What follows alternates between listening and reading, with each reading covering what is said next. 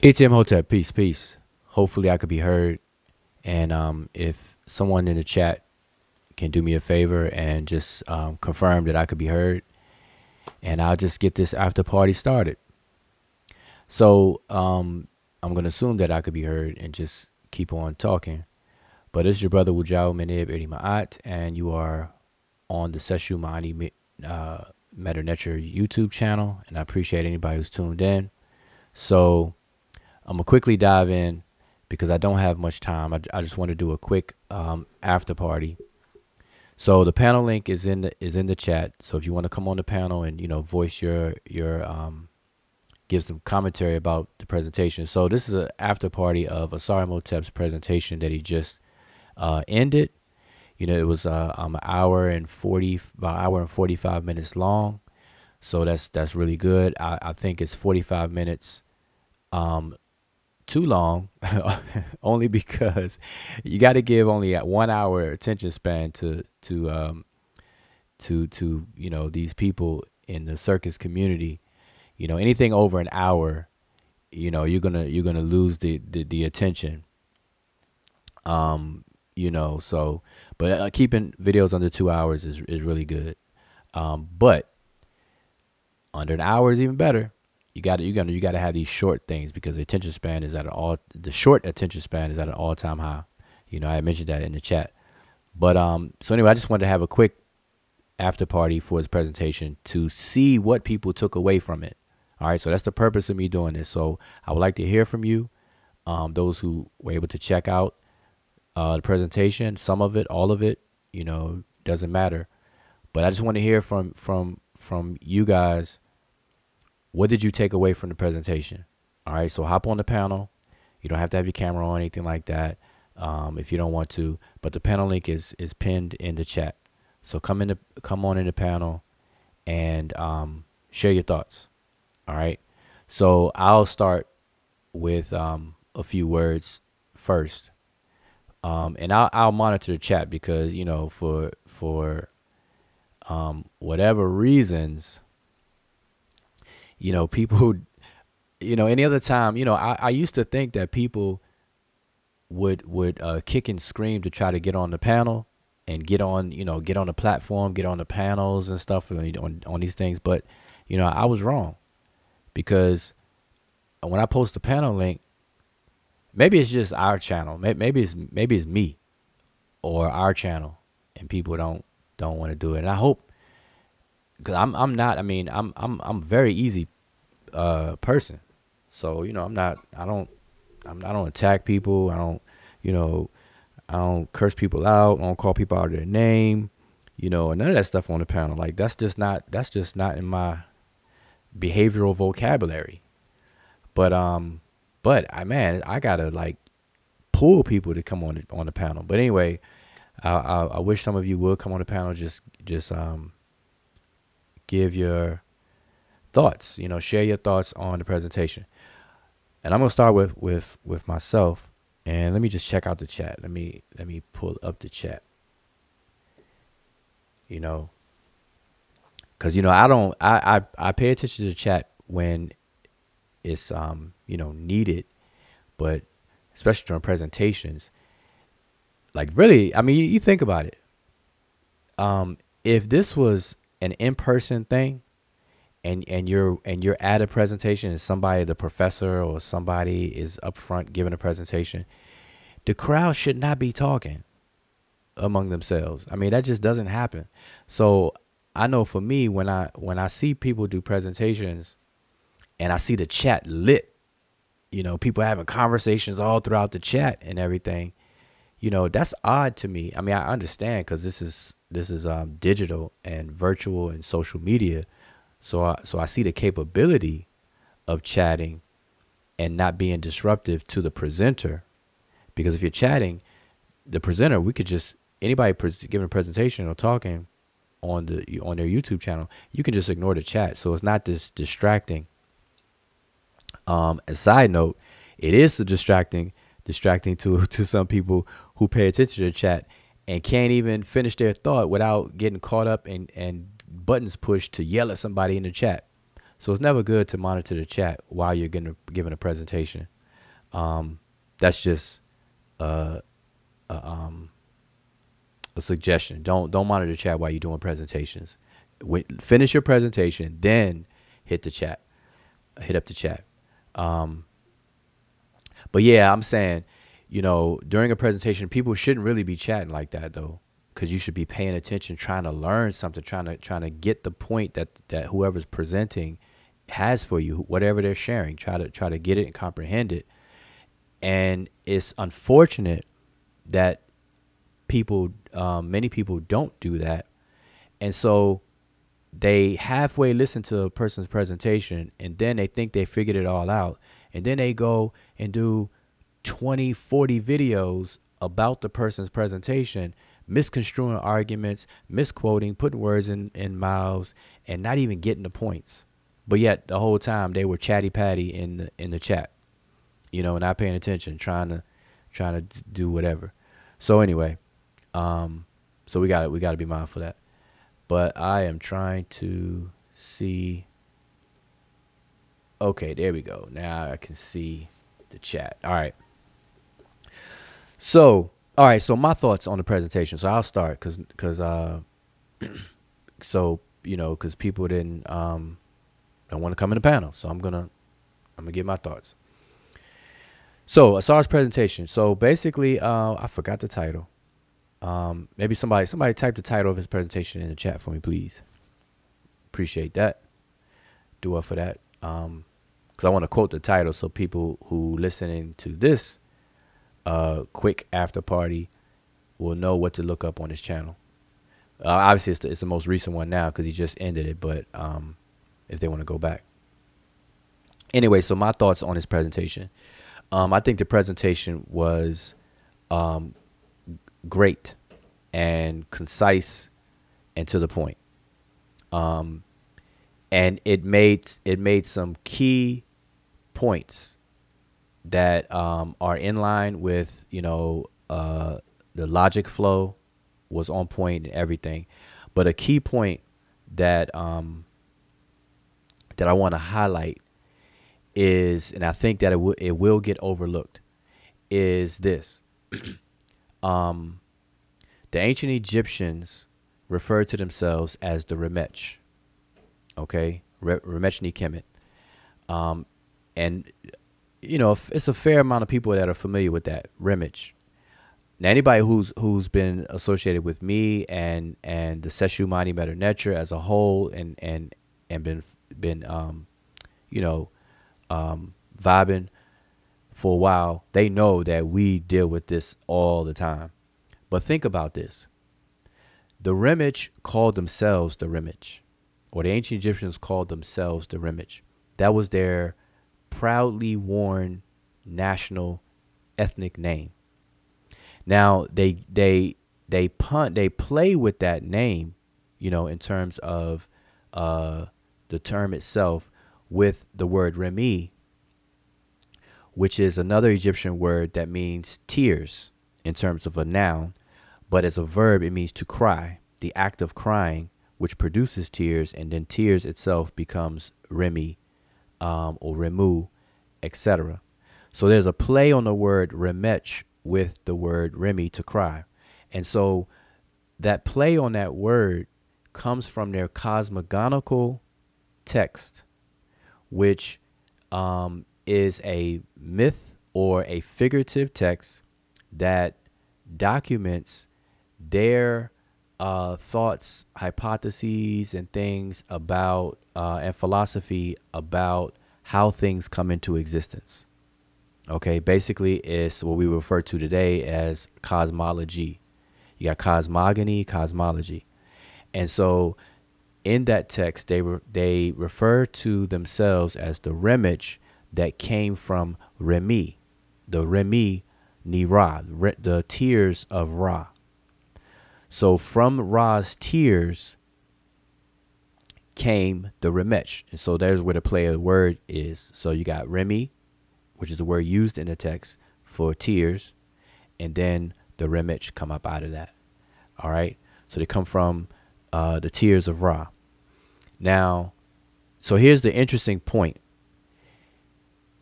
We can line all that up, what I just said. We know that the Egyptians called themselves Remich. We know that they have solidified that name and anchored it into a figurative cosmological text of their own production. And here's what's interesting. The question, where in any Semitic territory will you find the same name in whatever form? Whatever form. By form, I mean the way the word is constructed, its form. Where will you find Remich in any Semitic territory related to that form of Remich? Because here's the thing. If the ancient Egyptians were Semitic in origin, they would carry the especially when it comes to identity and naming themselves, they would carry the name of their origin, some derivative, some derivation in some form or fashion. And so in Asar's presentation, he pointed that out. And mind you, I even wrote in this chat that his presentation is and we have to do them every now and then. So I'm glad he did his presentation. And like I said, it was short enough and concise enough. I think it's really good, and it should be digested by more people. And every now and then we have to keep doing them. But his presentation is a repeat of presentations that he and I and Brother Sanjetti have done independently and together, you know, in various places on Facebook or whatever the case is. So this is nothing new, but it may be new to other people. And we raise these questions, you know, like that. And no one puts in the work to solve the question, you know. So in his presentation, he showed that. And in showing that, he also showed where the name Remich is actually, where it actually exists on the continent of Africa in its related forms. Okay. In linguistics, we may refer to some of those forms as cognates of each other, coming from some ancestral family of languages. But nevertheless, they're cognates and they're related. They're genetically related to each other. When I say genetically, I don't mean DNA and RNA or biological genetics. I'm talking about linguistic genetics. You know, a lot of linguistic terminology and nomenclature. Well, I would say a lot, but some of the linguistic nomenclature in that field gets its words from biology. Excuse me. Like the word morphology, morph, genetic relationships and sister languages and parent languages, you know, ancestry. So those terms are shared between the field of biology and the field of linguistics.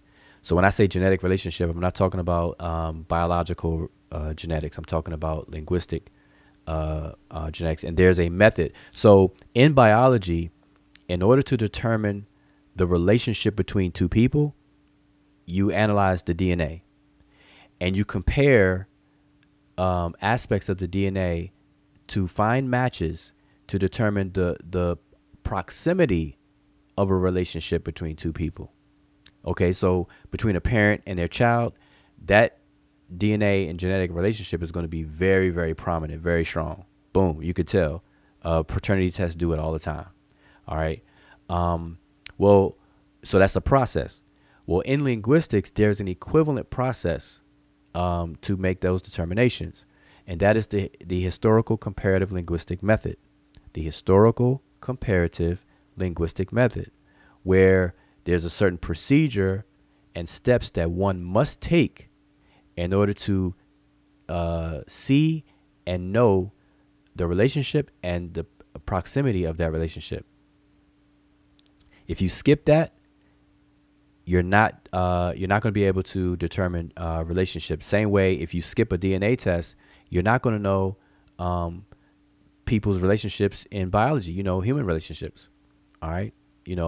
Somebody try to take somebody to court for paternity or child support and whatnot. And there's doubt about whether the child is the father's or the mother's, whatever the case is. What does the court order? Or what do you submit? You submit a paternity test, DNA test. So the same thing happens in languages. But anyway, long story short, you can find cognates to the word remech on the continent of Africa. And so in Asar's presentation, if I had more time, I would have found that spot in there and show it now. But in his presentation, he shows, so you had the word lomi, olomi, olumi, olome, and so on. I'm just going off the top of my head. So on and so on throughout Africa. And you have to ask yourself, so here we go. Examples. So you have Romi and Remech. You have Nuer, Ram. You have Dinka, Ran. You have Afar, Numu, Num. You have Dinka, Ian, Beja, Raba, Oromo. The very word Oromo is cognate with Remech. Somali, Lab, Mulumi, Num, Lomi, Nlomi, Mulomi, Onomo, Remi, Rem, and so on and so forth. And so if you go back to this presentation, you'll see this. Now these form a pattern. Okay, these names where you find them on the continent form a pattern. Okay, and so that's very critical. That's very key, because a people will not take a leap out the window and just come up with a whole brand new concept out the clear blue, a brand new name for themselves if they originated from a different family and stock of people. That doesn't happen.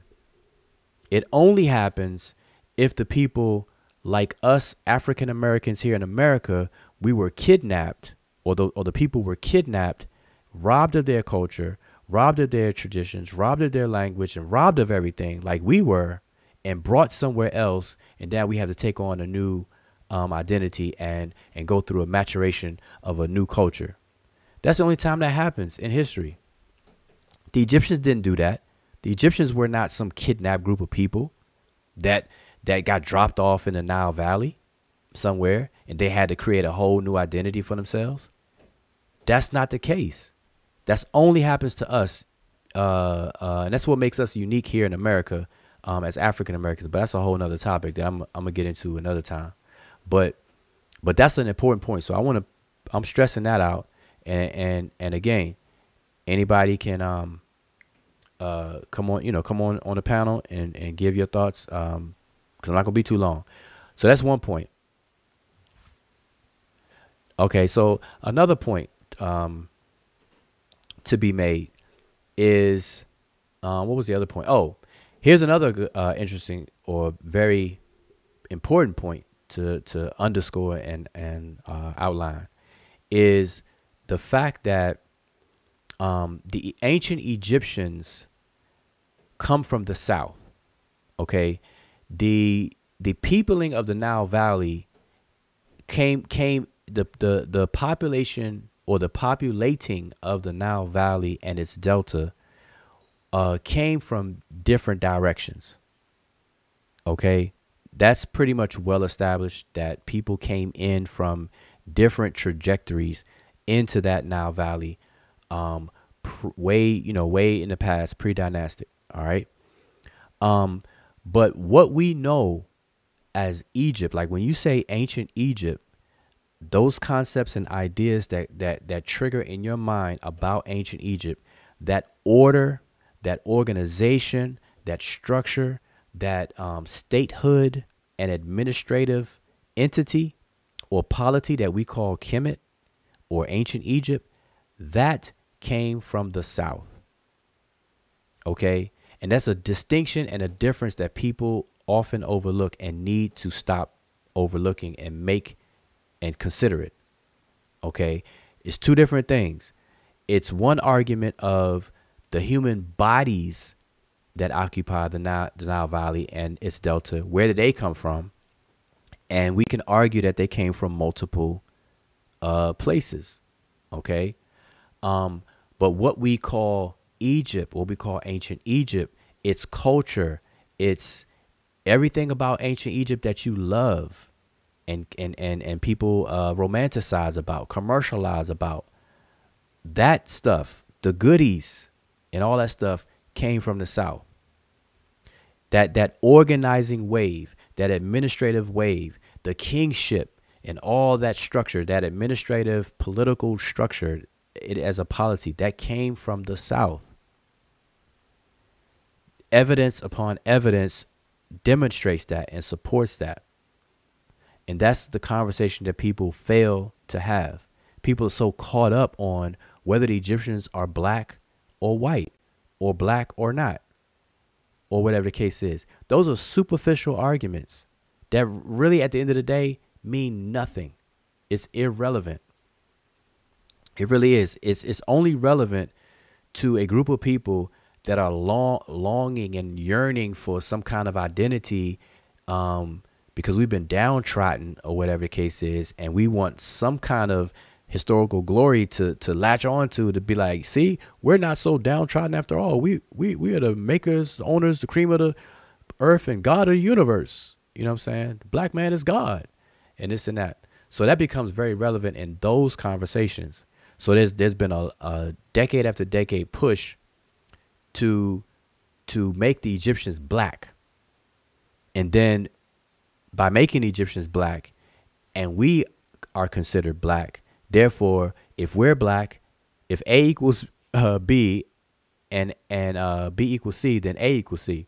So if we're black and the Egyptians black, then daggone it, we are Egyptians, or they are our ancestors. And see, that's how that conversation goes. And of course, I'm simplifying it, but that's how that conversation goes. And my stance is that all of that is superficial. All of that is irrelevant to any real body of knowledge or information that we can pull from ancient Egypt. Because for every argument, we can just show that it really has no standing. It really doesn't. The modern social construct of race did not exist in the minds of people on the continent in those times, before those times, and after those times. It is a modern social construct of race. It's not based in biology. There is no biological reality for race. And in fact, race in biology is used different than race in everyday conversations and in the social setting. All right, so that's different as well. But the point is that ancient Egypt, its entity as a political state, nation, country, kingdom, that organization came from the South. It was a south to north movement. It's the material culture supports it. The philological studies support it with all the text and everything. All right. As a side note, Dr. Ben's claim that the Egyptians said such in the Papyrus Hu-Nefer, that is incorrect. No such statement is made in the Papyrus Hu-Nefer. Okay. In fact, the statement that he quotes, or that people quote, is not in any text. No one can cite a source that says that. Or I should say no one has. I'm not going to say no one can, but no one has. And it's been a long time for people to have the opportunity to do so. But for sure, it's not in the Papyrus Hu-Nefer. I know that myself because I've done that work. It's not in the Papyrus Hu-Nefer at all. So, but to Dr. Ben's point, though, the statement is not found, and that's incorrect. But to Dr. Ben's overall point, he's correct. The Egyptians, in terms of its polity, as I said, came from the South. All right, it came from the South, and you know this by all the evidence. So I'm gonna mention a couple of things. Sesh, Medew, Netcher, the hieroglyphic writing system. We see its origins in the South. We know that the oldest forms of its writing is found in Abydos, which was Abju in the language, and south of that, okay, the ivory tags that people are familiar with from the um, the team under Gunter Dreyer. Those ivory tags dealing with commerce and labeling are dated to pre-dynastic, rolling right into the dynasties of ancient Kemet, ancient Egypt. And so you have those, and those are located in one of the tombs in Abydos or Abju. Then you have the cylinders, the custos cylinders that have the iconography and some of the basic or rudimentary glyphs on it that's coming from that southern region. And so we really have to clear up this whole Egypt Nubia what is this arguments that people are having, this quarrel that people are having about Egypt versus Nubia and so on and so forth, because it's damaging to what we can know and the body of language that's sitting right there in front of our face. Okay, and I always say this, I have my stance and I've been unapologetic about everything I say, that we got to drop the word Nubian to gain an understanding, because the people that we're referring to never referred to themselves as Nubians, and the Egyptians never referred to the people south of them as Nubians. Once we get rid of that and we understand the proper terminology because we have access to it, then we could connect the dots. We can see that there was an area of convergence, or this parent population, this ancestral and parent population, and the territory where they lived. They lived in northern Sudan and southern Egypt. What on our maps today would be southern Egypt and northern Sudan. Okay, the border between Egypt and Sudan, if you put that borderline going east to west, in the middle of a north and south circle, that area is the ancestral territory. So that area includes Upper Egypt and Lower Sudan, or what people like to call Lower Nubia. So Lower Nubia and Upper Egypt is that overlapping territory of the parent and organizing body or population or community. That's where kingship comes from. That's where writing comes from. The Egyptian writing comes from. The kingship structure, the whole thing comes from that. And then it moves up. And as it moves up, it's organizing smaller groups of people, conquering. Some people like to call it conquering, refer to as conquering. And some fighting may have occurred. But eventually, Egypt was united in the territory that we know as Egypt today. All right. And what it left behind is that people south of Egypt, it caused the Upper Egyptians, which is south on the map, the Upper Egyptians to eventually demarcate themselves from further south.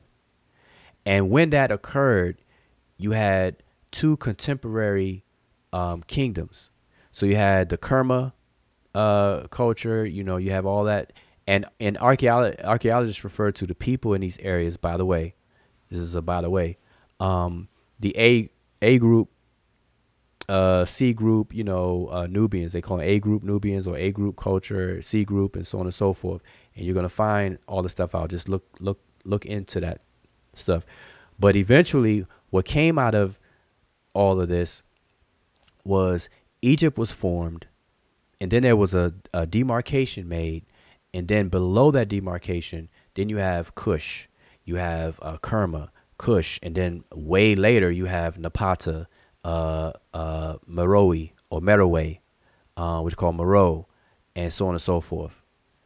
And so now when these things are discussed, people are arguing without doing the necessary work to connect the dots. They're arguing based on a superficial modern social construct of race. And they completely missing the boat. They completely missing the target on all of that. So anyway, so back to Asar's presentation. So I think that it was important for him to show the location of Upper Egypt. Now, this brings me to my third, and this is I'm gonna stop here. And again, if y'all want to come on, if anyone want to come on a panel, the panel link is in the chat. Hop on and share your thoughts. But so the third point I want to highlight is when Asar showed in the Bible where Egypt is mentioned. Now we know Egypt is mentioned in the Bible, right? The moment you mention the word Bible, some people will just turn away.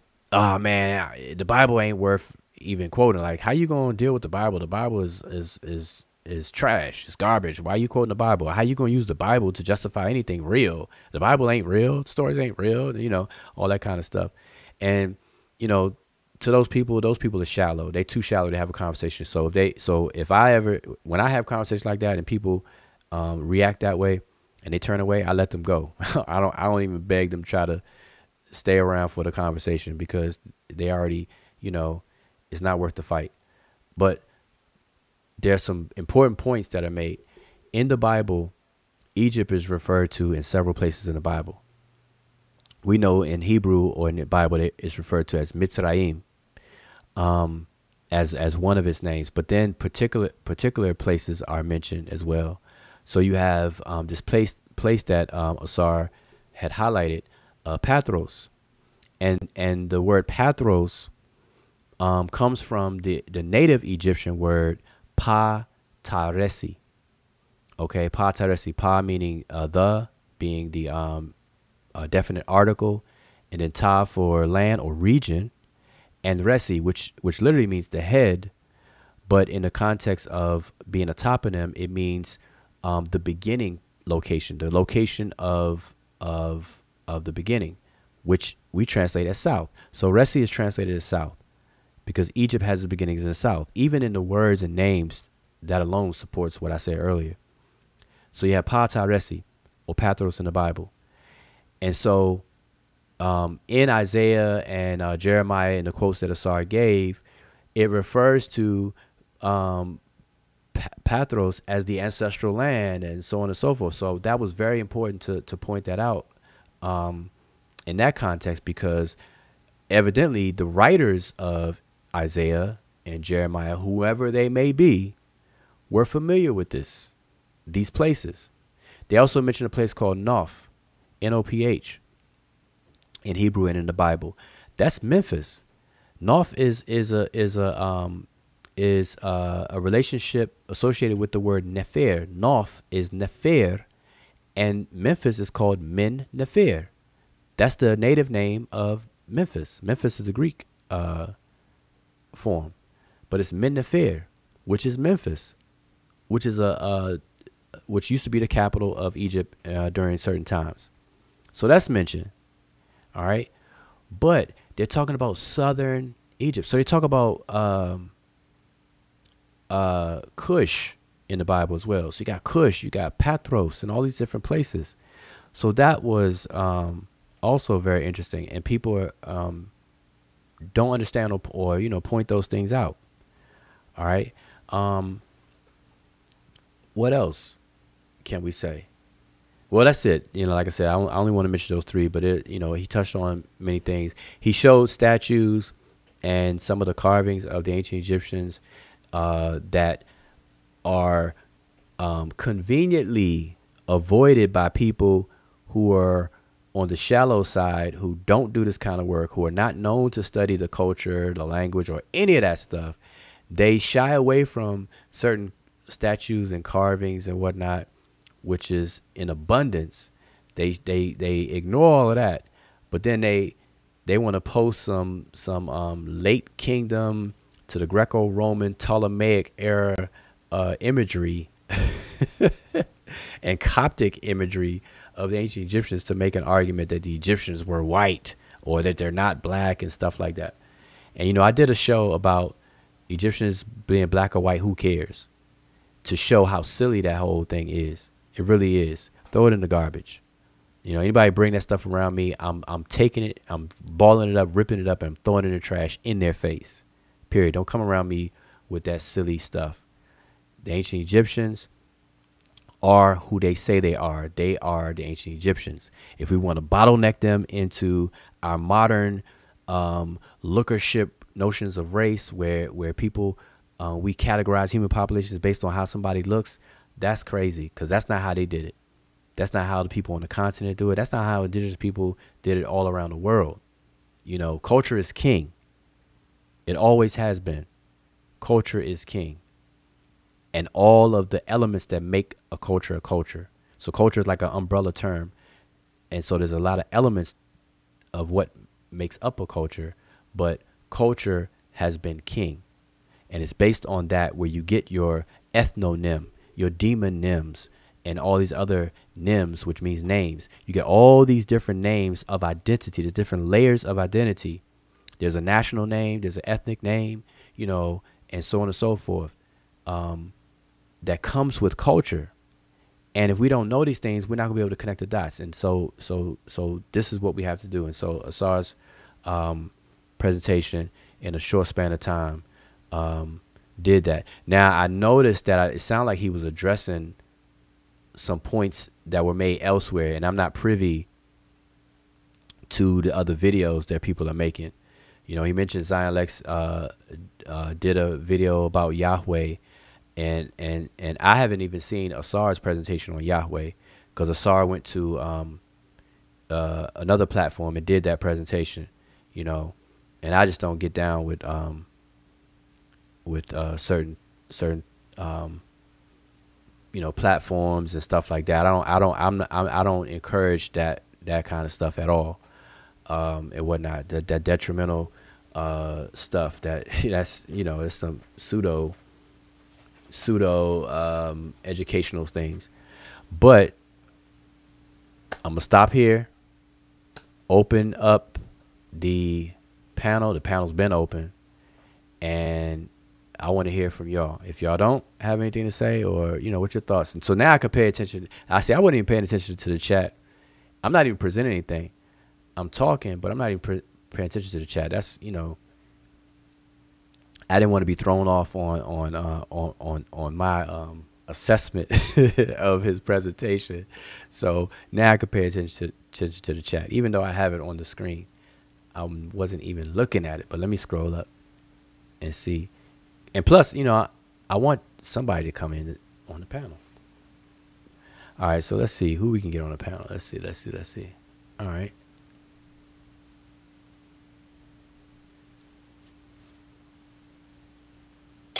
Hotep. Yeah, this is Amy Cat, and yeah, I think you did a good job of summarizing everything that I was actually gonna say with my take on it.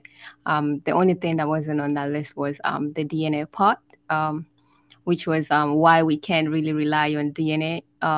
You know, knowing that there isn't enough mummies collected, you know, throughout the different times in ancient Egypt for us to even have that conversation. So even when you hear people talk about, you know, when these conversations come about and you hear people put in their 2 cents about DNA and what, you know, what they know about DNA, and put it into the conversation about the rematch and, you know, who they are, you know, then you kind of just understand why that is just not really any, you know, what anything at all, that particular conversation, because most of the DNA collected is at a later stage, you know, during the New Kingdom and all that. So that was actually good too, because that's one of the things that people tend to use a lot.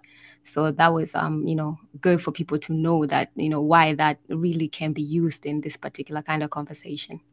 So, but everything else, I think you mentioned. Okay, yeah, that's good. I forgot about the DNA piece, and that's another important point. The DNA studies people like to quote from and cite. They're very limiting, you know. And what's crazy is that they admit the handicap and limitations of those studies within the studies themselves. It's just that the headlines of social media blog posts and other websites that take the study and then create a blog article about it, they're the ones that clickbait that bad boy and title it something. The ancient. I wouldn't be surprised if you don't find a blog article saying DNA shows the ancient Egyptians to be white. You know what I'm saying? That would not surprise me. And then when you read the actual study, it says nothing of the sort. I've seen that with that. I've seen that with even on the tip of the vaccines and coronavirus and stuff. These studies are so misrepresented in these blog posts, and people swear up and down by these blog articles that quotes that cite studies because they don't go to the actual study. And that's the problem. People want to microwave everything. We can't microwave. We need to throw the microwave in the trash. Let me find out who invented the microwave. We're gonna pay a visit to the inventor of the microwave oven, and all of that. Cause man, I'm gonna go back to my what was it called? What do you call those dinners? TV dinners. At least go back to the TV dinners. Let's do away with the microwave. Let's go back to the crock pots and the TV dinners where you got to stick your whole meal in the oven. And boy, have you ever had a chicken pot pie from those TV dinners? You put it in the oven and it cooks it. Is it just me, or does it seem like that chicken pot pie stays extremely hot for like half a day? Like you gotta wait for it to cool off, and you waiting like 6 hours for for that bad boy to cool off. I don't know what those chicken pot pies was made out of, but it definitely trapped that heat up in there. Anyway, so I'm just killing time now. So listen, I'm not gonna be long. I can't be long. I gotta go. I was hoping somebody else would come on the panel. And let me just check with y'all. Does the link work? Well, no, Emicat's here, so link is working. So duh. All right, so let's see. Let's grab some of these chat comments. I'm gonna grab some of these chat comments, and let's see what's going on here. All right. Let me work my way back. Let me go up as high as I can go. All right, social comment. Let me give a shout out to everybody in the chat. So shout out to everybody in the chat. I see we got Mika, who was the first person up here. Asar tried to claim to be the first person, but Mika got him by a few seconds. Mika be on it. Mika will be on it. I don't know. Mika, how come you don't hop on? Share your thoughts. Mika's probably at work. Let me call out some people. Brother Mathis, where you at? Click the link. Yuhu Drums, Hotep. Aaron Edwards. Tahudi Wasiran Atras and Neferu, Hotep, peace. Storm, peace. Who else we got? Jehudi Ma'at. He said he could hop on, but he might leave out. Listen, I'm not gonna be long. So if you want to come on. Yuhu Drums. Okay, I said Sundiata, Hotep. Facts Over Personality. I like that name. Facts Over Personality. Philitentis. Obi-Wan Kenobi. I'm a Star Wars fan. Definitely. Now they had the war between Star Trek and Star Wars as far as fans of Star Trek and fans of Star Wars, and they always argue back and forth. I know that's back in the day, and I always told myself in the Star Trek circle of things, I would definitely be Spock, Mr. Spock, because I'm logic all day, every day. I would be Vulcan. Yep. I would be Vulcan. I could do my fingers, like in that Vulcan sign. Let's see who else. We got Tony Macaroni, peace. Zane, Kofi, brother Kofi. Yeah, it's nice meeting you, Kofi. Man, listen, y'all. I went to the Black Store bookstore, cultural bookstore, and cultural center, and met up with brother Kofi. Met up with the brother Sean, the brother Chavis, the brother Unk, brother Vance. Who else was there? Brother Kent was there. Kofi's wife. Am I missing anybody else? I hope I'm not missing. Oh, divine ruler, quality Allah was there. Emiket, myself, in terms of online crew, who you all see online a bit, and it was good. It was a good vibe, good build. Giving presentations on vaccines and things like that, so it's good. So check it out because some of the footage is on Facebook. I know I went live and tried to capture it, and then it's available. So yeah, it was nice meeting Chavis. And met him for the first time. Kofi, met him in person for the first time. As far as in person, I met Sean in person before. So but it's good to see everybody, man. Everybody got home safe and all that good stuff. Got to do it again when it's warm and longer. Like come and put together something. Give more advanced notice and stuff like that. Draw a nice big crowd and stuff like that. Do some presentations. All right. Anyway, who else we got? I don't even see Sean. Maybe Sean didn't come over. Vyasa Hotep. Y'all know I'm stalling to see if y'all come into the on the panel. Let's see. I'm working my way down. I'm trying to see if there's any comments that I need to highlight. Okay, Zane says no one migrated from the Middle East towards the Nile Valley. People were already there in proximity with Africa. Yes. Now in the Delta, you do have some trajectories of groups or people coming in from the Levant direction, and some coming from the other side, the Libyan direction, and all that stuff. So it depends on where you are in the timeline of that territory. You're gonna find that people converge there on the Nile for whatever reasons, the drying of the Sahara and some other events that cause people to move around and move about. We can understand that.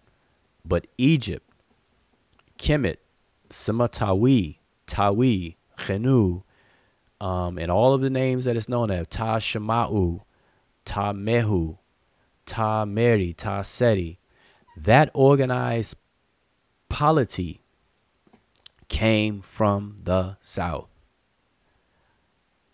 Why would the people of ancient Egypt refer to the south of their land as the beginning? Captured by the word resi and the word kenet, which is the word for forehead or the nose, something that protrudes out. Excuse me. We have the word kinti, foremost, kenet, resi, res. That's for the head. I've done many presentations on how the body parts of the Egyptians relate to their geographical orientation, where the left hand, the word for the left hand is Iyabit. The word for east is Iyabit. So the east was on their left. Unlike today, the east, when we picture our orientation, the east is on our right. The west is on our left. But to them, it was the other way around. The east is on their left. The word for the right hand is Amin or Aminet. And the word for the west is Aminet or Aminetet or Aminetit. That's the word for west. The word for head is res. But guess what? The word for south, or what they're facing, the word that the territory that they're facing is resi, which is south. And then the word for feet, where their feet are located, is mehu. The word mehu, it means it comes from a semantic range of meanings as to be low, the feet, the foot, to be submerged, whether it's underwater. We're speaking in terms of water, to be submerged. There's a crocodile in ancient Egypt known as Mehu, because crocodiles are known to be submerged underwater. That's the feet. But guess what? That's translated as north. Ta Mehu, the northern region. So why would a people refer to the beginning or head of their land as south if they came from the north? Makes absolutely no sense whatsoever. Throw it in the garbage can. All right. What else? What else? This is Obi-Wan Kenobi. When the Proto-Egyptians migrated up towards the delta where the Sphinx and pyramids of Giza are already built, water damage suggests it was constructed during the wet phase of North Africa. Yeah, people like to debate the age of the Sphinx and the pyramids, and you hear in those conversations you'll hear water being brought up and erosions and things like that. And we would have to do a literature review of where those arguments are today. Now, I've done this before in the past, but I would need to I would need to update myself on that, on those arguments. But when I did look into it and did some work and investigation into it, there were arguments for and against all of that, and there were some really good arguments that refuted some of the claims that were being made about that. But I would have to revisit that, and I think people should before they run their mouth about it. But do a literature review of the arguments and look at the evidence. Follow the evidence. Follow the evidence for that. Definitely follow evidence for that. But in terms of the pyramids and things like that, we got text and we have quarry locations and villages within Egypt where people worked and spoke about dealing with the pyramid building. They don't have the formulas for how they built it. I see Mika's in the house, so let me quickly get her because I definitely have to make end this session. Imhotep, Mika. Can't hear you.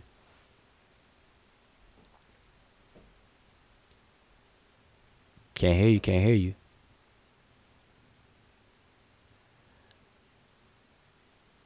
Cannot hear you. Cannot hear you. All right. Well, listen. I have to make a run. I have to make a run, but I have to get off here. So I just want to have a quick after party. I gave my thoughts. I was hoping to hear from you all. And maybe some of you all did comment in the chat, and obviously it'll be documented in the chat of the video. So I'm gonna come back and look at it. May come back on later tonight. Matter of fact, if somebody else is not live in a topic that I feel like I can chime in on, then I will do that. But if not, then we'll go live. I'll go live tonight, and we can pick up on this conversation or another conversation. Now, I haven't forgotten the conversation about comparing cosmologies, modern cosmology versus Egyptian cosmology. Our modern day cosmology, not versus, I don't like to use versus, but our modern cosmology in comparison to Egyptian cosmology. Haven't forgotten about that conversation. All right. That involves the Big Bang and all that stuff that you all been hearing a few weeks ago and things like that. We're gonna really get down and slow the conversation down because that's gonna be in several parts. I'm gonna have part one.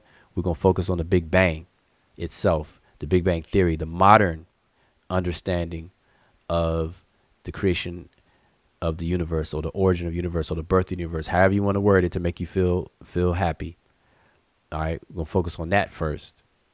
Get a proper understanding of that because I swear I don't think people who attempt to have these conversations don't even know some of the things you think that they should know.